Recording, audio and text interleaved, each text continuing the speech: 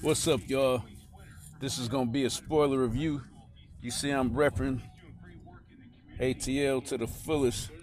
This is the Peachtree edition of the jerseys. They don't even wear these no more. But man, instead of doing a normal review where I break down everything that I saw on the show, I just want to focus on Van, aka Vanessa, man, because just like I said in the title, dude, what is wrong with her? Like, she's always been one of my favorite characters. Um, I guess it's no surprise to y'all to say I'm attracted to her. Like, you know, um, I never really fawned over the mixed girls, the girls mixed with black and white, and kind of put them up on a pedestal like some of my peers did when we were growing up. But she kind of breaks the mold in terms of she's a mixed girl, and I just still shake my head and say she was so bad. But it's almost like, I'm not gonna say she's a clone, but it's almost like literally not the same person. And I hope this isn't one of those like alternate reality things, because Atlanta is crazy enough to do something like that. But just carrying over, I'm not going to stick on the first episode very long. I'm trying to focus on what we saw last night, episode 2. But you got to carry over a little bit of episode 1 to understand why I'm so frustrated with her character. Okay, you didn't get the job that you were looking for, so you just decided to come to Europe. You're coming to Europe. Obviously, the only reason that you are invited or welcome to come to Europe is because of Ern, aka your child's father and Paperboy's manager.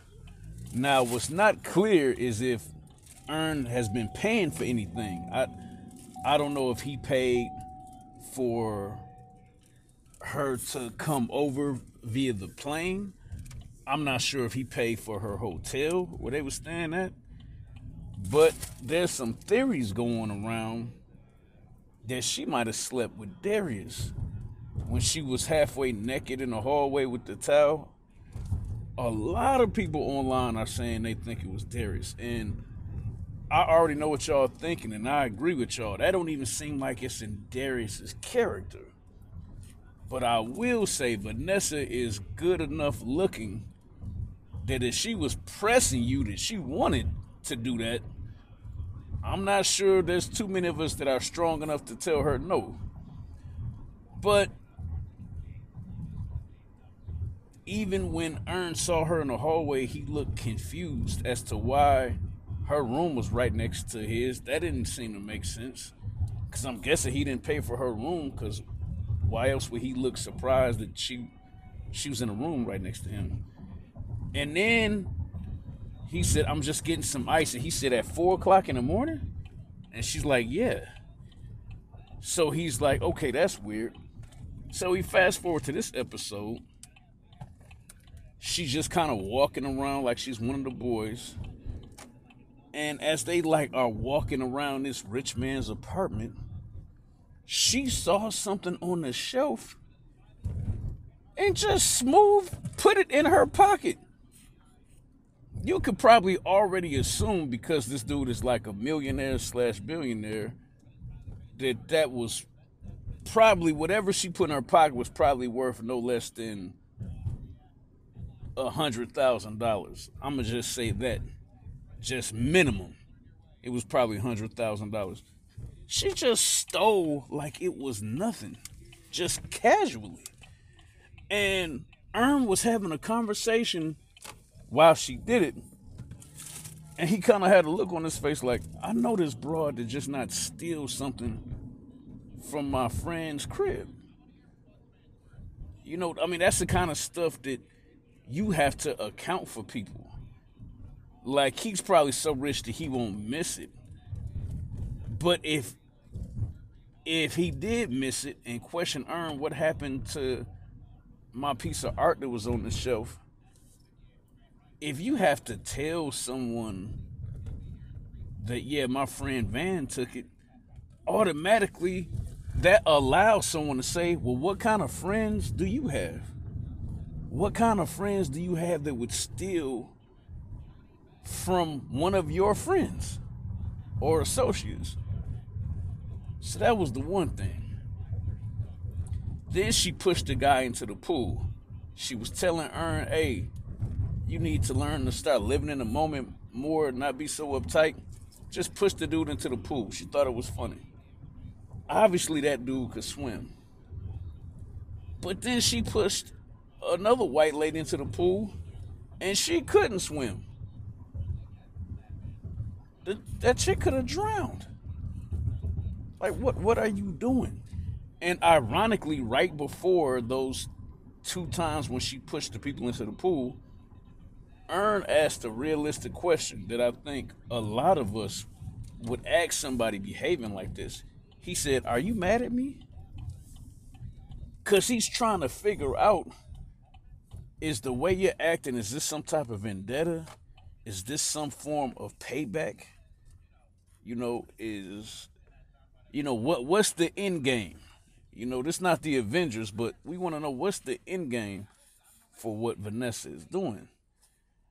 And she's saying, no, I'm not mad at you. Like a girl can't go on vacation. And he told her that you deserve a vacation. But, in classical clinical terms, that's deflection. Nobody said that you couldn't have a vacation. I'm asking you, why are you acting like this? Why are you doing the things that you are doing? And the final straw, you stole from my homeboy's house. You technically assaulted two people, because you might not look at pushing somebody in the pool as assault, but he could do that to Ern. He could do that to Paperboy. You can do that to somebody that you know as a joke. But to push somebody in the pool and you don't know them from nobody, that person can file charges as assault.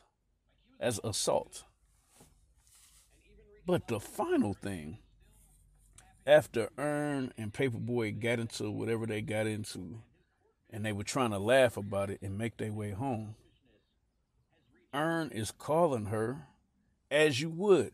Hey, the street code, the street rules. We came together. What? Y'all say it for me. We leaving together. And so he's calling her naturally, as he should. Like, we in another country. We can't leave Van. Van is just casually like in some restaurant, and she ignored his call. She just let it go to voicemail. So, what do y'all think is going on with Van, man? I'm usually good at, all things Atlanta. I'm usually good and I can break down what's going on. And I'm just perplexed. I have no idea what's going on with Van. It'd be interesting to get some more insight on it next week. We up.